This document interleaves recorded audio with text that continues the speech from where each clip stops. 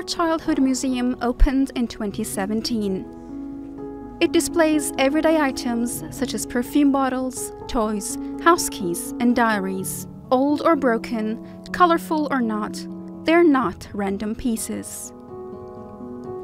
They are a treasure trove of personal belongings once owned by children who lived through the Bosnian War.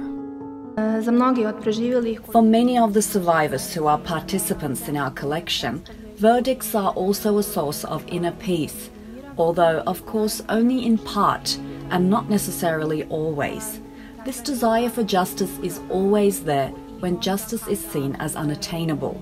There's still hope and a desire for justice to be somehow provided. The Gallery 110795 is a memorial art exhibition space located in Sarajevo. The public institution is dedicated to preserving the memory of the Srebrenica genocide. Blending an artistic and realistic approach, images, maps, audio and visual materials reveal what's left of Srebrenica after the genocide. When the war broke out, artists were no longer much interested in painting nudes or landscapes. Mevludin Ekmecic was one of the many artists who started to depict the traumas of war. He mostly painted images that he saw on TV, since he had to leave his country. And it wasn't just Bosnians who used canvases to reflect what they felt or witnessed. Famous Scottish artist Peter Howson created The Massacre of Srebrenica 2019 and Bosnian Twilight, which revealed the brutal reality of what the artist described as his own personal hell. Where a few men are stranded between the two armies. No one knows who they are. And the tragedy has been the subject of many successful films. No Man's Land follows the story of two soldiers from opposing sides of the conflict.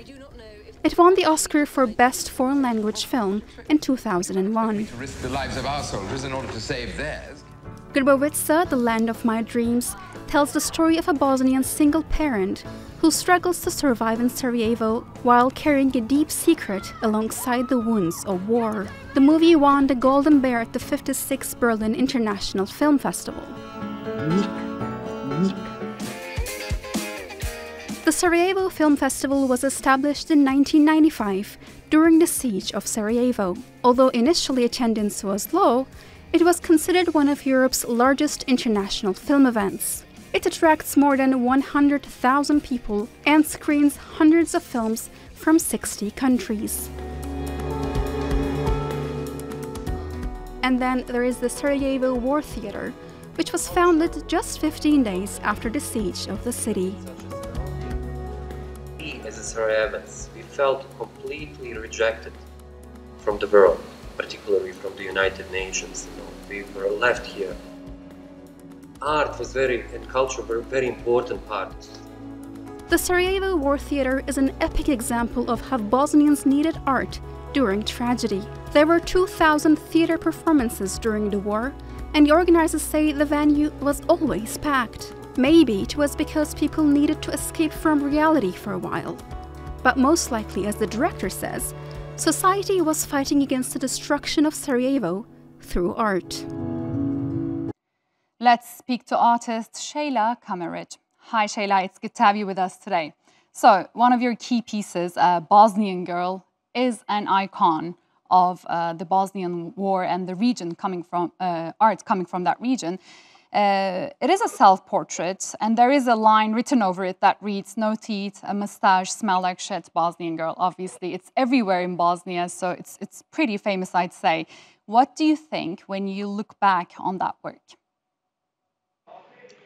Well, this work was made in 2003, so in a time that passed, not many things changed. The prejudice and misogyny that comes with the female position in this world is as same as the Bosnian circumstances in which the graffiti was made remain the same. And that's the sad circumstances which we see nowadays. But what is important for me is when I see this work now is to understand that this work is, it comes from a very personal point. It comes from a very, it is about me, but it's not about me only. It is about any female, anyone whose rights being denied, and it tells a universal story about the prejudice and misogyny and the hate which led to the genocide in Srebrenica. And the biggest question nowadays is, who is that Bosnian girl today? Exactly. I was going to ask you that. I mean, do you see any improvements in how Bosnian women, Bosnian girls are perceived globally since you made that work? The positions are different, of course, because we do not live in the war. Bosnia and Herzegovina is not in the war today, but there are so many regions in the world which are in the war, and where the women are used as a territory, or being perceived as a territory, being exploited and used and abused, and that's actually what this work is about. It is about raising that question, and unfortunately, we are now in a position where the wars are hidden away from the media in a way, and we don't talk about it so much because it's so politicized, and the politics and the media doesn't actually allow certain topics to raise, and that's where the art comes. And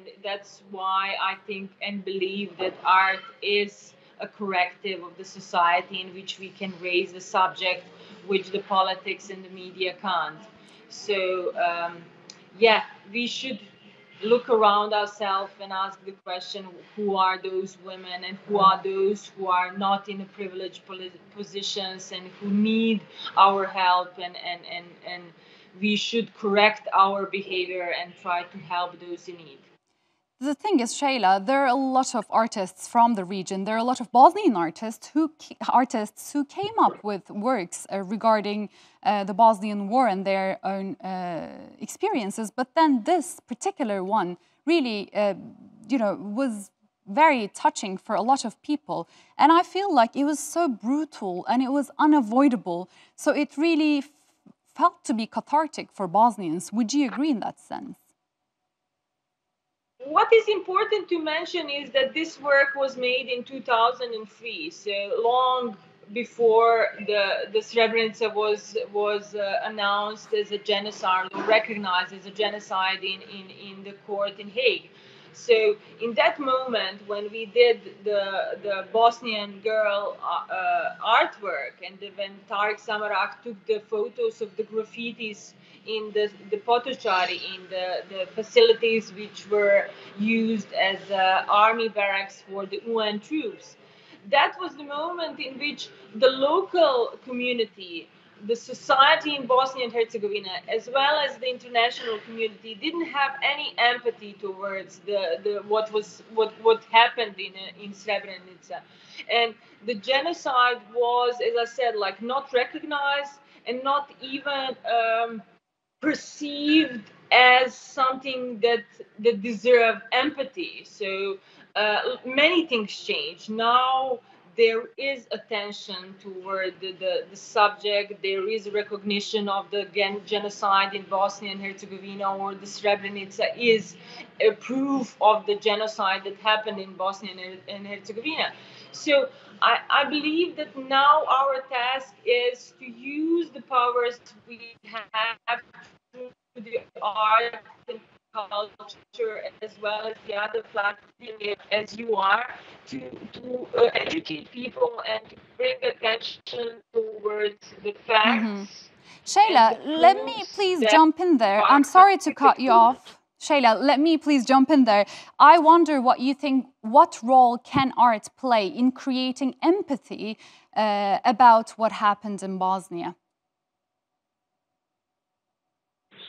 As I said, like what is very useful is to use art as a corrective of the society, in which we can bring the truths and the facts that are proofs and facts, and use them to educate people and to get their attention about the subjects which are very important to understand our context of lives and the society and the politics. Because very often we are faced with the reality in which the media or politics doesn't have that power to talk about the subjects which are important, or even use those proofs and facts to address the topics that needs to be needs to be addressed.